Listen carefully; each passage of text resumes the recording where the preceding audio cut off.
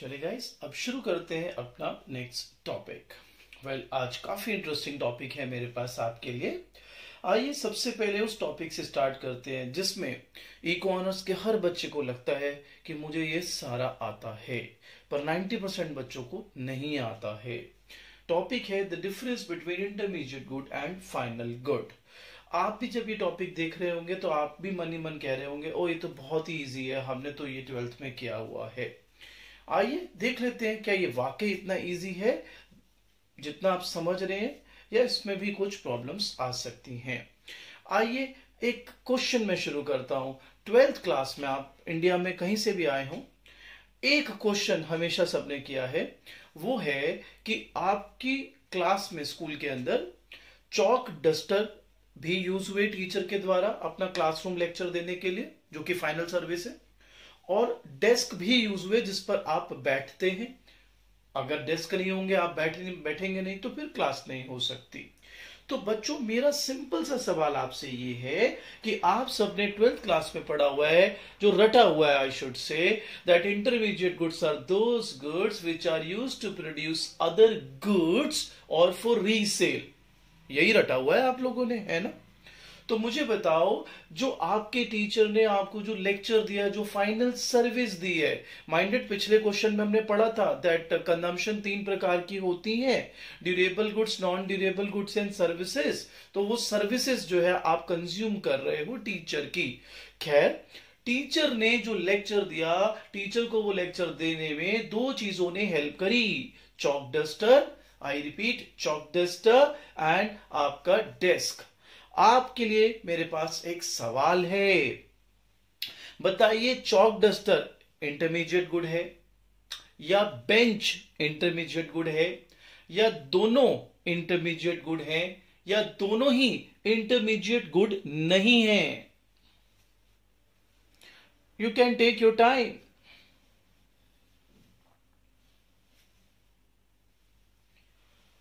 तो कईयों ने अपने दिमाग में आंसर बना लिया होगा, पर वो एकदम फ्लॉलेसली नहीं आया है। आप अभी भी अटक रहे हैं, आप सोच रहे हैं अच्छा ये भी हो सकता है, अच्छा ये भी हो सकता है, हाँ हाँ दोनों हो सकते हैं। अगर हल्की सी भी कंफ्यूजन है बेटा, तो इसका मतलब है आपको कॉन्सेप्ट नहीं आता है। आइए आपको कॉन्सेप्ट सिखाते हैं इंटरमीडिएट एंड फाइनल गुड्स का, और फिर इस एग्जांपल पर वापस आऊंगा। Intermediate goods, well, those which are used up in the production of other goods and services in the same period that they themselves were produced. ये है आपकी इकोनॉमिक्स ऑनर्स की डेफिनेशन, 12th वाली भूल जाइए। Those which are used up in the production of other goods and services in the same period that they themselves were produced. For example, flour that is produced and then used to make bread in the same year, it is an intermediate good. अब suppose जो chalk use किया आपके teacher ने, जो duster आपके teacher ने use करा, वो उसी साल प्रोड्यूस हुआ है और वो उसी साल कंज्यूम भी हो गया, यूज्ड अप भी हो गया।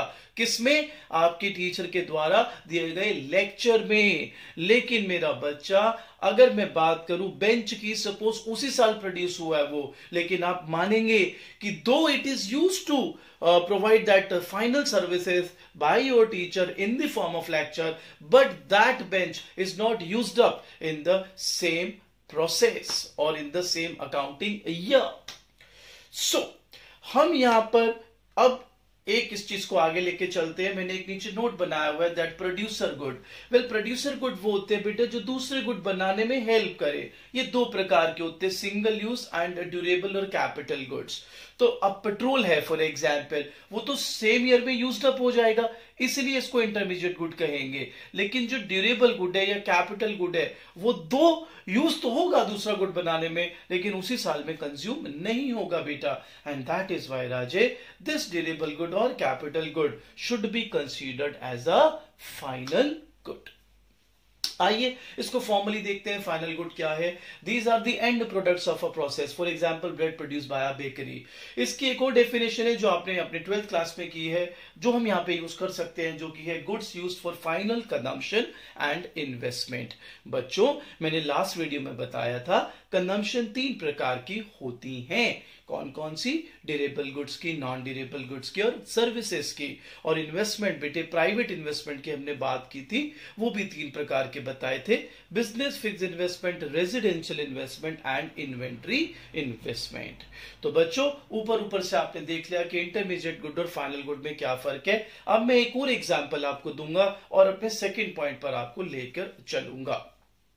गाइस, सपोज मेरी मोबाइल फोन की शॉप है, मेरी मोबाइल फोन की शॉप है और मैं मैन्युफैक्चरर से एक मोबाइल फोन लेता हूं उनसे, ताकि मैं अपना स्टॉक करके रख सकूं दुकान पर और अपने एंड यूजर को, अपने फाइनल कंज्यूमर को बेच सकूं।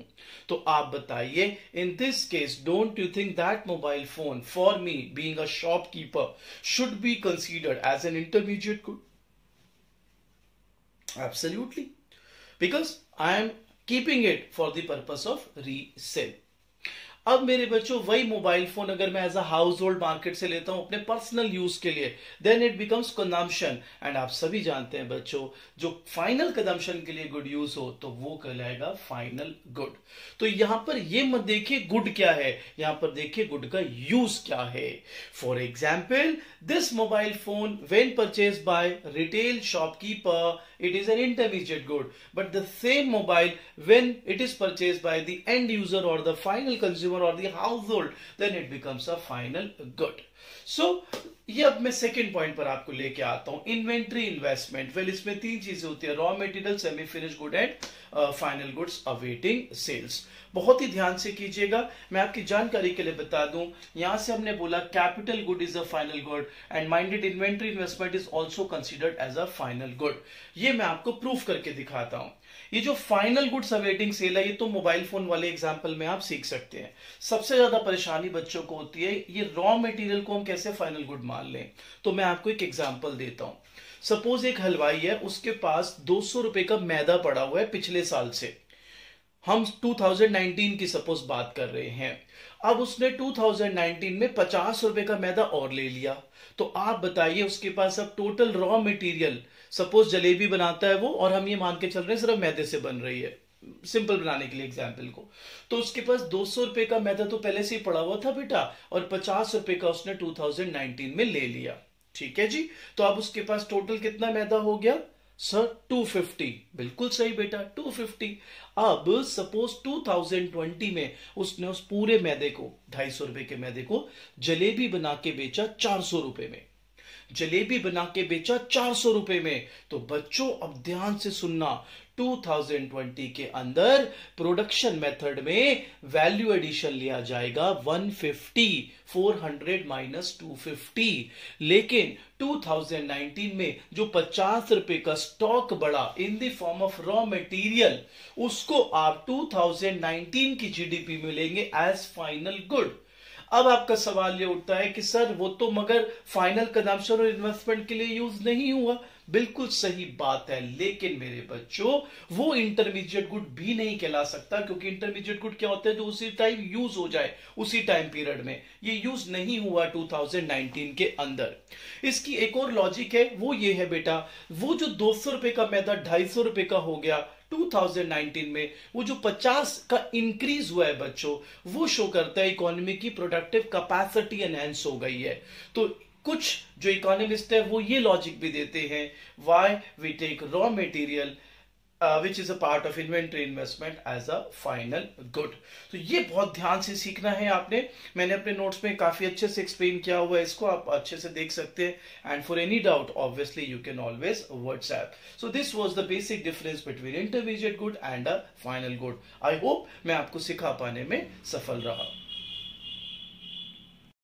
चलिए बेटा, अब स्टार्ट करते हैं अपना next topic. This is difference between GDP and GNP. देखिए 12th में आपने रटा लगाया हुआ है कि जीडीपी क्या होता है। आपको टीचर ने 12th में बताया हुआ है कि भाई it is the market value of all final goods and services newly produce in the domestic territory of the country during an accounting year. तो आपको टीचर ने 12th में रटवा रखा है, डी फॉर डोमेस्टिक टेरिटरी लिख लीजिएगा। और टीचर ने जीएनपी के लिए डेफिनेशन लगवाई हुई है बेटा, that GNP is the market value of all final goods and services newly produced by the residents of the country during a period of 1 year। तो आपको टीचर ने 12th में रटवाया हुआ है कि नेशनल तो रेजिडेंट टर्म यूज कर लेना, डी तो डोमेस्टिक टर्म यूज कर लेना। Well, no problems with that, लेकिन अभी आप जब इको ऑनर्स की अपनी रीडिंग्स पढ़ेंगे तो वहां थोड़ा अलग है। फॉर एग्जांपल जीडीपी, वेल यहाँ पर हम जीडीपी का मतलब सिंपल शब्दों में कहेंगे production taking place with in a country, whereas GNP का मतलब है market value of goods and services newly produced by domestic factors of production. अब आप सभी जानते हो 12th में क्या GDP plus NFIA is equal to GNP. यहाँ पर एनएफआईए की फुल फॉर्म है net factor income from abroad. अभी जब आप रीडिंग्स पढ़ेंगे तो वो एनएफआई की जगह टर्म यूज करेगा एनएफपी। एनएफपी की full form net factor payment from abroad. एक ही बात है, एनएफआईए लिखिए या एनएफपी लिखिए, एक ही बात है। आइए एक एग्जाम्पल लेते हैं। अगर आपके देश में बहुत सारे फॉरेन वर्कर्स काम कर रहे हैं, आपके देश में बहुत सारे फॉरेन वर्कर्स काम कर रहे हैं, तो आपके देश की जीडीपी ज्यादा होगी या GNP? Yes you are right, GDP ज्यादा होगी बिकॉज आपके देश में काम कर रहे हैं। One more example, suppose Toyota जो कि एक जापानीज कंपनी है, उनका अमेरिका के अंदर सपोज फैक्ट्री है, तो आप बताइए जो भी प्रोडक्शन वो अमेरिका में कर रहे हैं वो अमेरिका की जीडीपी है या जीएनपी? किस में आएगा वो? अमेरिका की जीडीपी में, लेकिन जापान की जीएनपी में। I hope it is clear. Now guys, we have another topic, quite an important one. This is called private disposable income.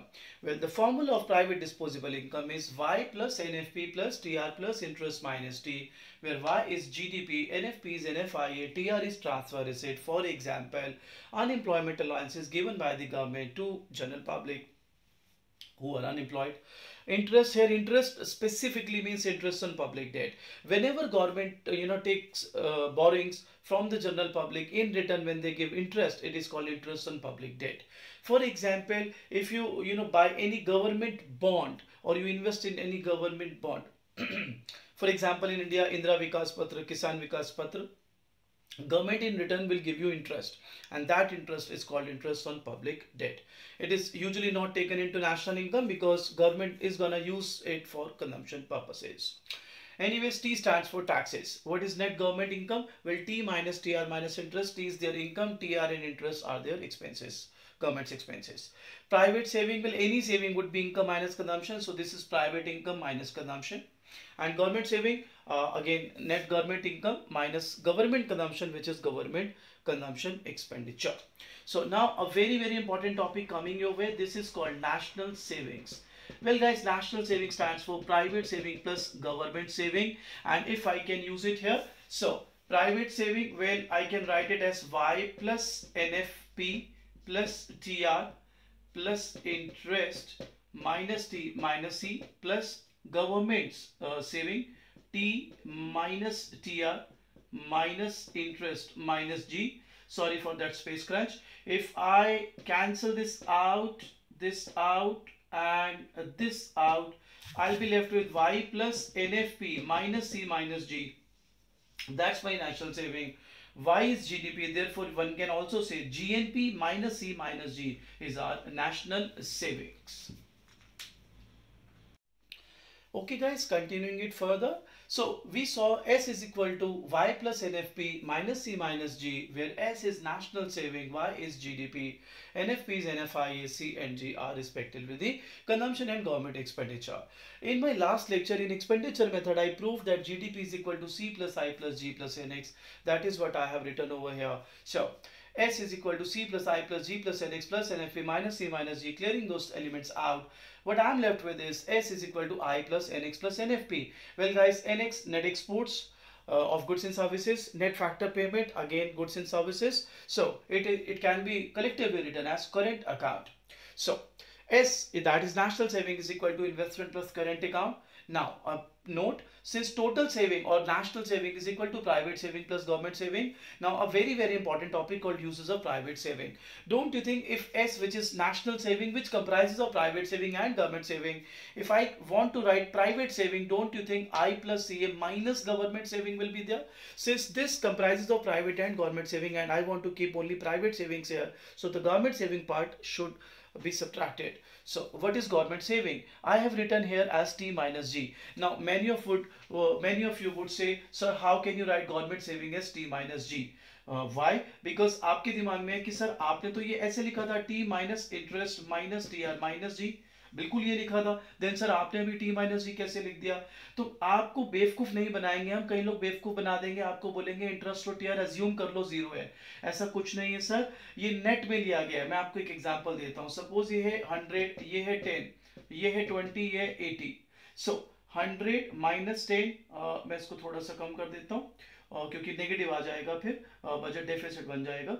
Anyways, suppose it is 50, so 100 minus 80, what you'll be left with is 20. Here guys, t minus g is actually taking this as net 70 minus 50, answer is still 20. So I won't say that, I'm taking or assuming interest and TR as 0. No, I'm not doing anything of that sort. You just have to remember that it is a net amount. Anyways, now I am changing this sign from negative to positive, and therefore this g becomes g minus t. It was government saving, and this we know it's called budget deficit. Government spending is more than government's taxes. So what is the conclusion then? The conclusion is straightforward. Private saving can be used for investment, can be used for current account, and it can be used for budget deficit. For example, आपके पास कुछ surplus पैसे पड़े हैं, अगर आप bank में डालोगे तो वहां से बोरो होगा और इन्वेस्ट हो जाएगा। दूसरा तरीका, आप गवर्नमेंट के बॉन्ड्स ले लो, तो इन दैट सेंस आप गवर्नमेंट के बजट डेफिसिट को फाइनेंस करेंगे। तीसरा, आप बाहर से कुछ मंगा लो रेस्ट ऑफ द वर्ल्ड से, देन आपका वो जो एक्स्ट्रा पैसा है वो कहां पर यूज हो जाएगा? Current account. A very very important topic, uses of private saving. चलिए बेटा, अगला टॉपिक शुरू करते हैं। In this particular example, I shall be teaching you about the rate of interest. बेटा 3 टाइप के रेट ऑफ इंटरेस्ट होते हैं, इसको अच्छे से सीख लीजिए, टिल 6 सेमेस्टर आपको ये काम आएगा। बहुत ही इंटरेस्टिंग टॉपिक है। सपोज मैंने बैंक में प्रिंसिपल अमाउंट 100 रुपीज 1 साल के लिए सेव किया और बैंक मुझे बदले में इंटरेस्ट देता है 10 रुपीज, तो क्या मैं कह सकता हूँ मेरा रेट ऑफ इंटरेस्ट यानी मुझे जो मिल रहा है मुझे वो मिल रहा है 10%। इसको हम बोलते हैं nominal rate of interest. Suppose during that year economy में इन्फ्लेशन यानी पाई रहा 8%। So don't you think actually में जो मेरी परचेजिंग पावर बढ़ी या जो मुझे फायदा हुआ वो है 2%। तो are that's real interest rate stands for I minus pi. अब मेरे बच्चों, सपोज आपने एक्सपेक्ट किया था कि जो इन्फ्लेशन रहेगी इकोनॉमी में वो 6% रहेगी। सो डोंट यू थिंक बेटा, अब एक्चुअली में जो आपने एक्सपेक्ट किया था उसके हिसाब से आपका जो रियल इंटरेस्ट रेट होना चाहिए था वो 4 होना चाहिए था। तो बच्चों इसको हम कहते हैं रियल एक्सपेक्टेड, और you can also right expected real interest rate. कि आपने एक्सपेक्ट किया था कि भाई इन्फ्लेशन इतना होगा, नॉमिनल आपको पता ही था, बैंक ने पहले ही बता दिया था, सो दैट इज 4%। अब मैं आपके साथ एक ऑप्शन खेलता हूं, एक है नॉमिनल रेट ऑफ इंटरेस्ट, एक है रियल, और एक है expected real rate of interest, right? We can write it as R E. So you tell me which is the most important one. Is it the nominal rate of interest or the real interest rate or the expected real interest rate? Which according to you is the most important? गलत है भैया, it is the expected real interest rate. आपके दिमाग में था real interest rate, बताते हैं why it is expected real interest rate. देखिए जी, एक्सपेक्टेड रियल इंटरेस्ट रेट इसलिए सबसे इंपॉर्टेंट है क्योंकि इसी के बेसिस पर एक इंडिविजुअल डिसाइड करेगा वेदर टू सेव और इन्वेस्ट और नॉट। सपोज अगर उसने एक्सपेक्ट किया होता यहाँ पे कि इन्फ्लेशन रहेगी 12% और नॉमिनल इंटरेस्ट रेट कितना है 10, तो उसने सेव करना ही नहीं था। सेविंग के डिसीजन या अगर आप एक प्रोड्यूसर हो तो इन्वेस्टमेंट के डिसीजन इस बात पे डिपेंड करेगी कि आपकी एक्सपेक्टेशन क्या है रिगार्डिंग फ्यूचर। सो अगर पेपर में क्वेश्चन आता है नॉमिनल रियल और एक्सपेक्टेड रियल में सबसे इंपॉर्टेंट रेट ऑफ इंटरेस्ट कौन सी है, तो आपने कहना है that is expected real interest rate. मैंने यहां तो आर ई लिख दिया है आपके लिए, बट हमेशा इसको आर ही लिखना है, is just that I minus pi ई लिखा जाएगा उसको। सो नॉमिनल रियल एक्सपेक्टेड रियल, सबसे इंपॉर्टेंट एक्सपेक्टेड रियल।